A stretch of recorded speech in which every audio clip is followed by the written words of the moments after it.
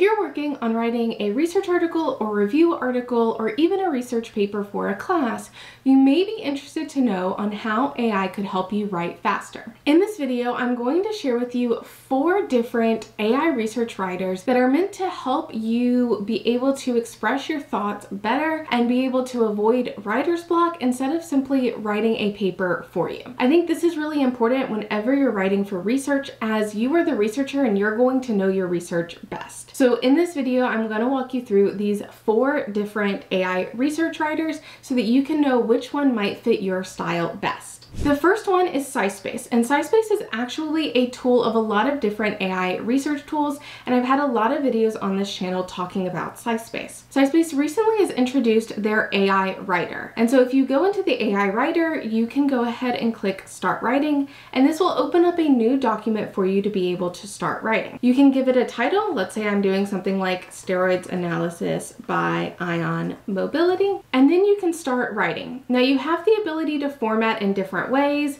the ability to select different types of text, be able to format that text, add in links, and even add in code. You have the ability to write list and numbered list and align in different ways. What it will do is it'll automatically start giving suggestions. If I go into tools, I can go to autocomplete and turn this off. With any of these that automatically autocomplete, I would go in and actually turn autocomplete off. If you're writing and you're constantly having AI tell you what it might be able to write next, that's going to be really easy for you to lose your voice and lose what you're trying to say. And if you ever see AI autocomplete over and over and over again, it tends to start talking in circles, and you really want to know your outline and your plan moving forward. And if you're interested in that, I recommend getting my scientific research paper checklist. It helps you develop that outline before you ever go into something like SciSpace to actually be able to write your article in the way that you want to write instead of having something like AI write it for you. I can always have AI start to complete this. So if I press /, I can ask AI to write anything. I can also use some built-in commands. So write an introduction, write a conclusion, write an opposing argument, or even the outline builder. So if I say write an outline for steroid analysis by Ion Mobility. Now, what we can see with this is, honestly, I don't really like this as an outline. And this is why I always kind of suggest to you to have your outline before you ever get AI involved so that you really know what you're trying to write. So I'm gonna go ahead and discard this. And the reason I don't like it is because it's kind of picking random topics to bring in and doesn't have a nice logical flow to a story. And I'm gonna go ahead and actually write a first sentence. And you can see this is showing as a heading 2. I wanna go ahead and turn it into a paragraph. So I'm writing an introduction sentence, which is steroids are an important biomolecular class due to their role in cellular signaling and biomarkers as disease. Now I can hit that / and say continue writing with citations. And it gives me this fairly long, I'm going to go ahead and accept it,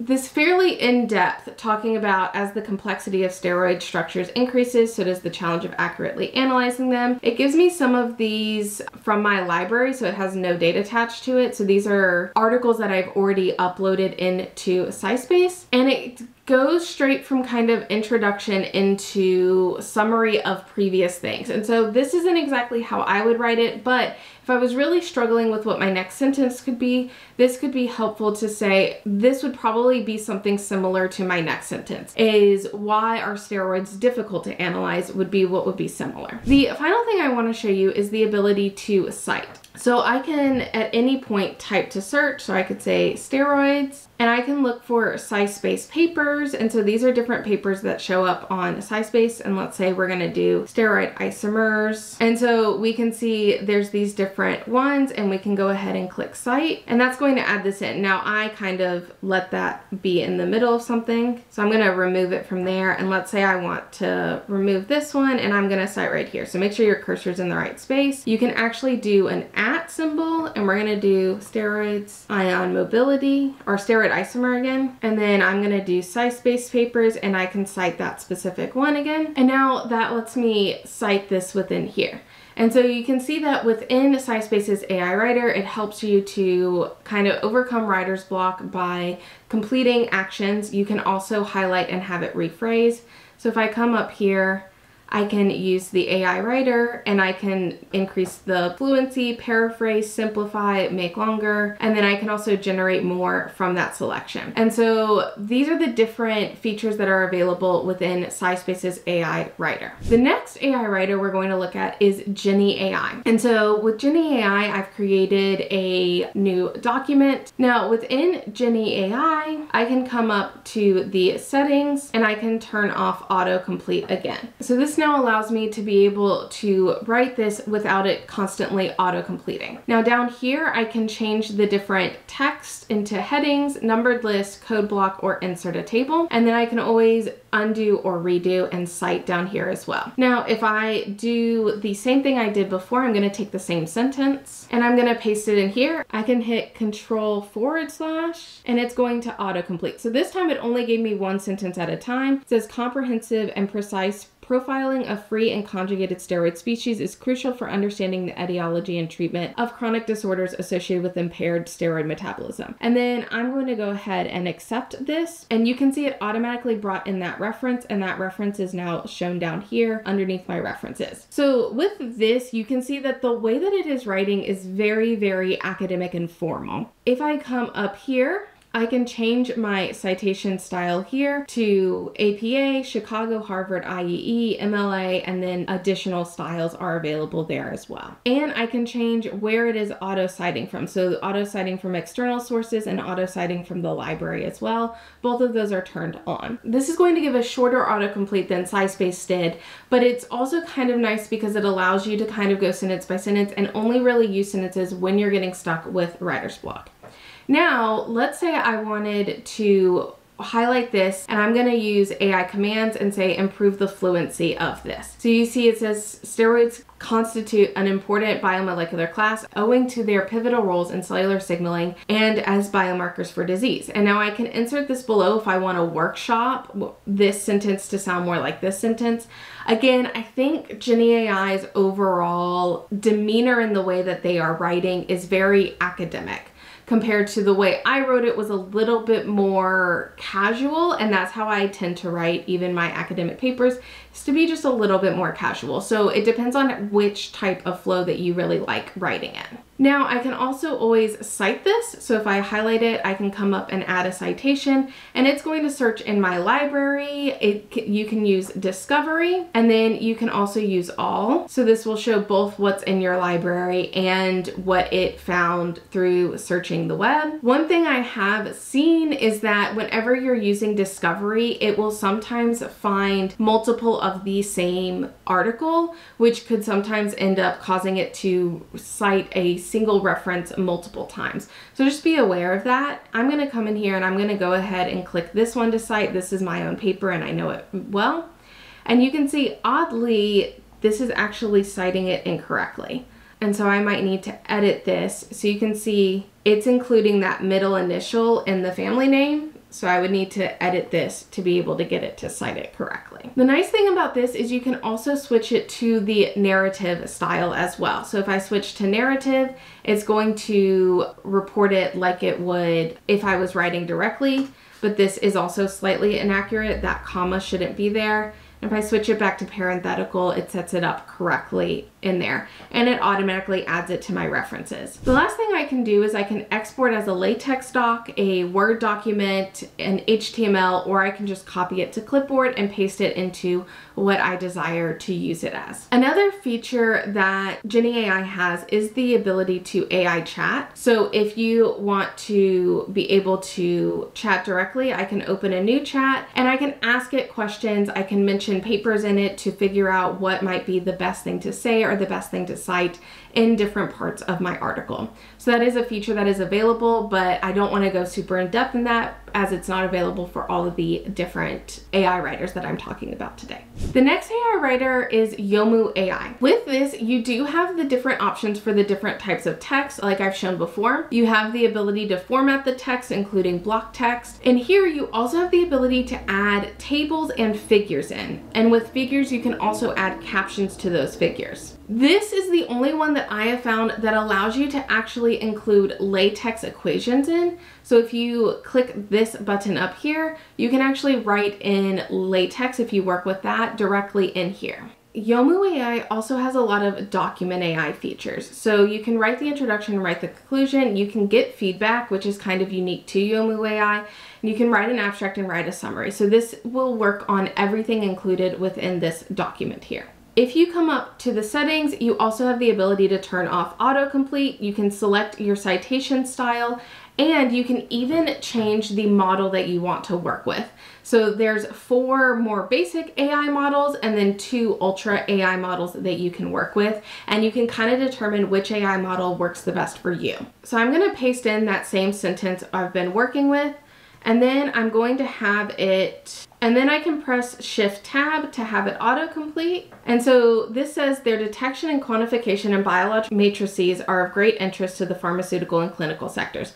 So this one stayed much more on task with the original one. And steroids are an important biomolecular class. This is now moving us more into the analysis of steroids instead. This one also didn't directly bring in a citation while generating the text. I can also come up here and use AI. I can ask Yomu AI, which is that where I can ask it to do anything. I can also say paraphrase, shorten, fix fluency. So let's run that on this one as well. And so this says steroids are an important biomolecular class due to their role in cellular signaling and their use as biomarkers for disease. I kept it really similar to my previous one. So I can say keep selection, and I can say next selection, and then I can say discard. So let's do next suggestion. So steroids are an important biomolecular class due to their roles in cellular signaling and their function as biomarkers for disease. So that's just slightly changing it versus Jenni AI's really drastically changed it into much more of an academic statement. So I'm gonna go ahead and discard and keep my original one in here. Now, with this, I can also use the get feedback. So this will run it in the background and then allow me to see it once it's already generated here. Now, I don't have much in this article, so the feedback probably isn't going to be really dramatic. It shows me 3 strengths and a few areas of improvement. Obviously, there's a lot more areas of improvement because, again, like there's no mention of specific aims or research questions. It lacks a clear explanation for eye mobility. So this can actually be really helpful if you're working on writing and you're like, what am I missing? This is actually a really good list for what you could be missing in your articles. Now, Yomu AI also has the ability to cite. So if I highlight any text, I can click the cite, and it brings up this right panel here. And I'm gonna go ahead and move my cursor just to allow it to go into the right place. And so you can see it brings up a lot of different ones, and this is actually powered by Sourcely. You can see that here. If you are just interested in having AI help you find sources, I will leave a link in the description below that introduces you to Sourcely if you're just interested in that one feature. And so with this, we can add any of the ones that we want in. It brings in the snippet of what was actually included in the text that it's pulling as something that might be good for this sentence. So we can look at this and read it, and then we can go ahead and cite it. And so you see it adds the citation in here, and it automatically adds the reference down here. And I can add another citation in. And if I wanted to use this in a narrative way as well, I can always change it to narrative. This is showing up correctly, or switch it back to inline. And so all of those are still available. You also have filters to cite, so you can do the year, the citations, included keywords, excluded keywords, and document type. So you may want to cite specifically review articles in some cases versus research articles in other cases. And you can sort by relevancy, year, citations, and title. You can also add in a custom citation. And so this will allow you can add in the bib text here, or you can add in a DOI or directly add the information in for that. To download your document after you're done writing it, you can click in here and you can download it as a LaTeX, an MS Word document, or an HTML document. So overall, I think Yomu AI is really good if you are interested in getting citations specifically by Sourcely, or if you are interested in these higher formatting capabilities, the ability to write in LaTeX, the ability to add in images and tables. Those aren't really available in a lot of these other AI writers. The ability to get feedback on your writing writing is another unique feature of Yomu. The final AI research writer I want to introduce you to is PaperPal. And PaperPal is a little bit different. It doesn't have the same mechanisms that are typically used by SciSpace, Jenni AI, and Yomu AI. And PaperPal, I would say, is more for people who want to work on grammar, fluency. Its editing features, I think, is what really makes it stand out compared to the writing features are not as easy to use as the other options. I'm going to go ahead and paste in this sentence that we've been working with. Now what it's going to do is it's going to, in its edit, go ahead and find edits that should be made to this. You can see preposition usage and noun number are things that it's saying, hey, we should already fix this. I can also look for consistency. So again, this is why I'm saying PaperPal is really good for the editing component. Now it does have the ability to do some AI writing as well. So if I'm writing this, you can see I can click this button right here and I can just tell it to keep writing, which is essentially what the other options are doing. And I'm going to go ahead and accept to look at what this did. So this said these biologically active compounds are derived from cholesterol, include hormones. So this is explaining what they are, their diverse functions, and then steroid metabolism and signaling pathways. So this is probably where I would go. I tend to go from talking about steroids, the importance of steroids, into what steroids are. And again, it's adding more choices of how we could change this to make it sound a little bit better there. Now, this also gave me 3 sentences versus Jenni AI and Yomu AI only gave me kind of the one next sentence.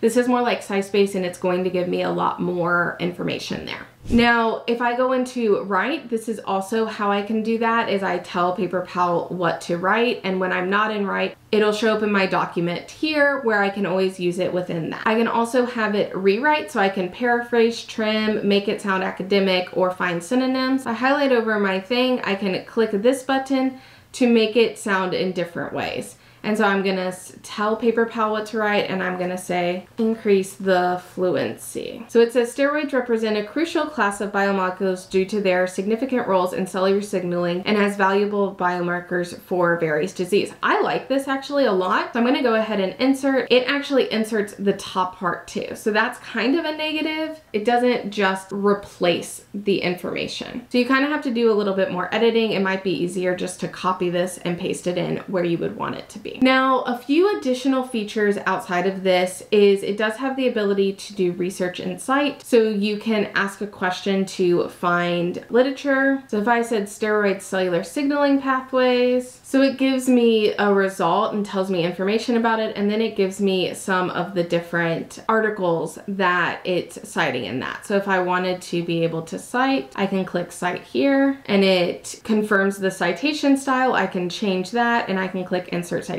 And so my citation comes in here, and then for the references, you do have to get the paid version of PaperPal to be able to get the bibliography out. So it does have that capability to cite. It also has ability to translate, which is unique to PaperPal. It has templates that you can use, and I'll include a video in the description below of how I used a template to write a cover letter. Basically, you input your information, and then it uses AI to help you generate an actual article or cover letter that you're interested in. You can also do checks. So you can do a journal submission check, an AI review. So this is similar to Yomu AI's feedback feature. You can also do a manuscript formatting check as well. And they've just recently added a chat with PDF. So if you upload your PDFs, just like with Jenni AI, you can actually chat with them while you write. I hope this gives you a really good insight into these 4 different AI research writers and which one might actually make the most sense for you based off of what you feel like you need the most help with and how you like to write your research articles. If you are struggling to write your research articles or developing the format for those articles, check out my scientific research paper checklist. I will leave a link in the description below. It is completely free to download a PDF that walks you step by step through how to write your research articles.